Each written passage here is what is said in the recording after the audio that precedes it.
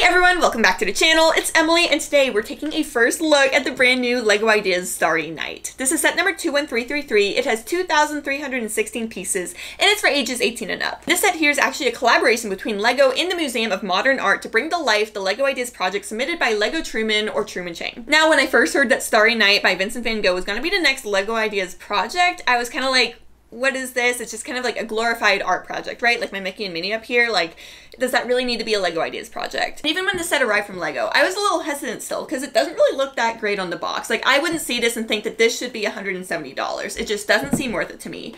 However, after building this, my mind completely changed. I really didn't think that this set would be for me. I didn't think I would enjoy it. And to be fair, I didn't enjoy the build process at all, but we'll talk about that later. The finished project is literally a work of art. Like, this is beautiful. It is stunning. If you saw this on someone's wall, you wouldn't think that it's automatically LEGO. And somehow, I don't know how they did this, and I am nowhere near this talented. They were able to represent all of the different swirls and paint strokes in this set out of LEGO, and it just looks stunning. All right, so now you're probably thinking like, Emily, this looks just like the box. I don't know what you're talking about. And that's totally fair. And that's because you're still seeing it in 2D. Like when you turn this to the side, I hope that this shows up well on camera. This is solid LEGO in here, and this comes out 3 or 4 inches, and it is the most tedious of builds. It's a little bit heavy. I'd say maybe like 3 or 4 pounds, but it is a very solid build. So if you've been watching this channel for a while, you know that I'm way more into the display sets. Like I love the 18+ type stuff. I love having like a giant display wall behind me. Like that's really what I gravitate towards when I look at new LEGO sets. This one is definitely a display set, but oftentimes with the display sets from LEGO,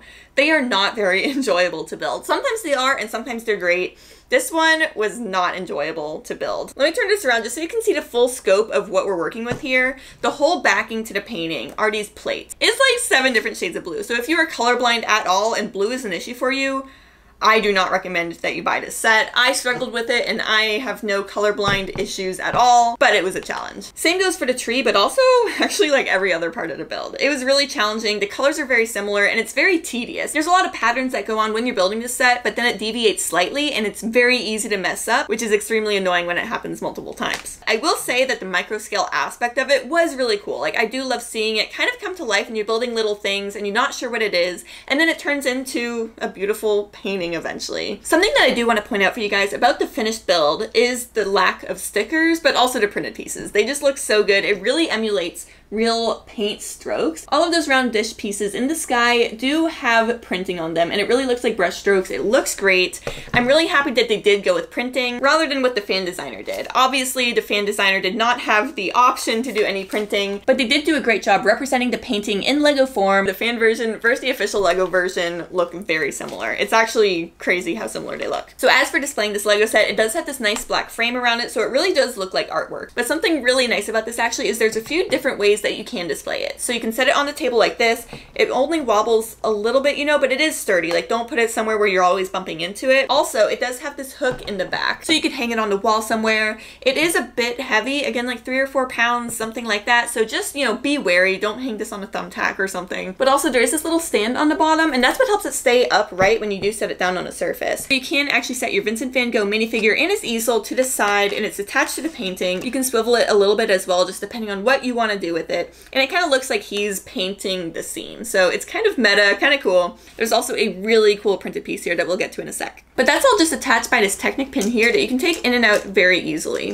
So now let's take a closer look at the Vincent van Gogh minifigure that is exclusive to this set, as well as his canvas. Here we have our Vincent van Gogh minifigure. He has this very stern face printing with an orange beard, orange hair. He has some really nice white stripes along his blazer and pants. The blazer stripes extend to the arms as well, which is really nice. I love it when they do include arm printing in exclusive minifigures like this. It also extends to the back. We get those nice buttons and just more detail on the back there.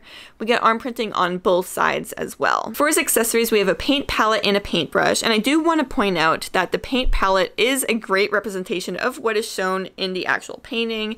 That is a really nice touch. I'm so happy that they did that. I think this might be exclusive because the colors are a perfect match, but I'm not exactly sure. But overall, it is really nice to have a brand new exclusive minifigure included in the set that necessarily didn't really need a new minifigure. I love that they included him. I think it really finished off the set very well, and it's great that you're able to display him along with the painting. And then here he is on the display stand that you can put right to the side of the painting, just there. Something really nice here is this brand new exclusive printed piece. This is of course Starry Night, just printed on a Lego piece. It looks so good, and it's really nice to have this kind of to compare with the finished product.